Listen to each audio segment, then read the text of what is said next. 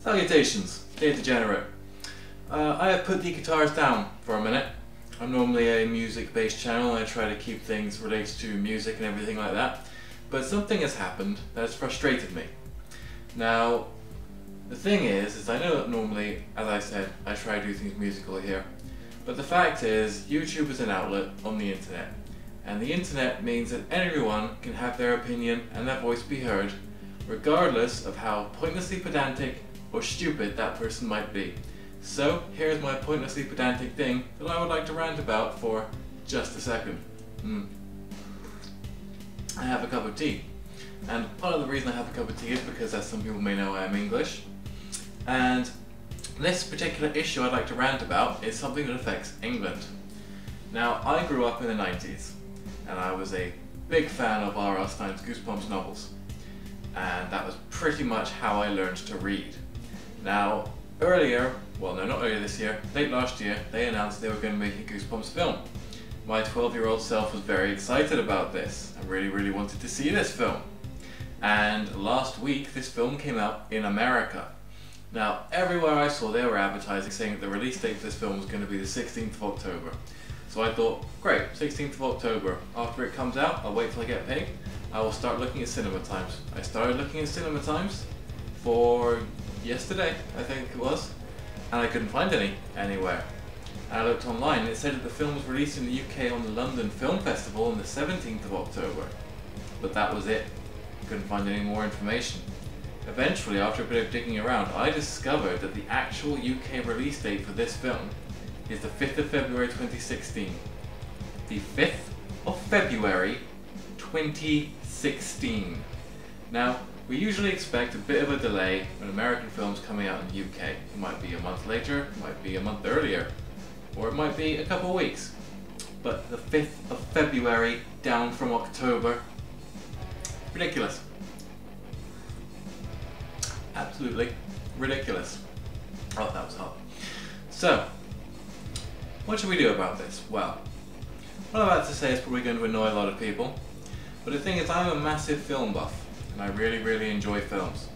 And I do everything I can to promote the film industry. I buy DVDs. I go to see films at the cinema. If I really like a film, I will see it more than once at the cinema. And so, I think that for us that are law-abiding and supportive of the film industry, to suddenly be handed something like this is a bit of a middle finger. So, what I propose all UK people do is pirate the film. Pirate it before it comes out, so that by the time it comes out, you've already seen it and you don't have to go see it at the cinema. Yes, I love going to the cinema, I love the surround sound, I love the big screen, but this isn't enough to boycott the film.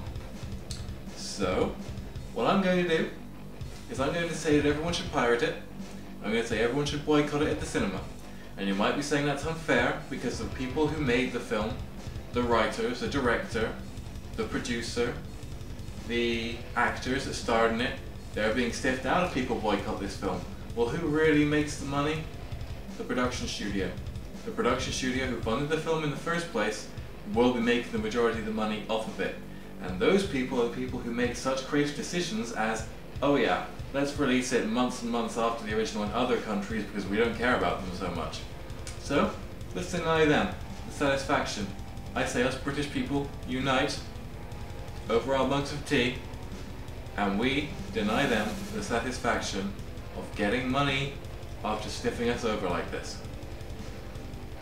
And you know what? Since I'm going off topic with the musical things, and since I'm basically talking about other things right now in this video, I'd like to rant about something else that's been annoying me. That is lazy music videos. How many times does a band you really like say, we've got a new music video? You go look at it, it's a lyric video. Which is basically the thing that 5 years ago people were posting on Facebook for fun, which were a cheap, lazy way to listen to the song without worrying too much about infringing on copyrights, and suddenly actual bands started doing it. That's not cool. But that is, well, moderately more lazy than what is also common, which is these days. That is when they put videos together using live footage. A music video is a film that you make the film, Don't just have someone show up at your house with a camcorder and then suddenly show up at all your gigs with a camcorder and then splice it all together. We don't wait ages to hear the new single to see that. We wait ages so we can see a proper film. Show me blood, show me guts, show me something interesting, make me laugh, make me cry, I don't care. Show me something that is not just a live show. If I want to see the live show, I will go on YouTube and I will type in the name of the song and I'll put the word live at the end of it, and then I will get the full live performance, which will actually interest me a lot more than lots of unedited snippets thrown together that don't even make sense and form a cohesive whole. See what I mean? See where I'm coming from with that? See where I'm coming from with that? That's ridiculous.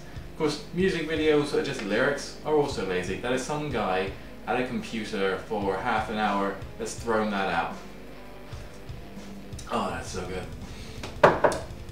So maybe we should put a stop to that. We should allow people to actually make proper, decent music videos. We'll make the world a better place. We will do it. And we will boycott the Goosebumps movie. Listen to me, England.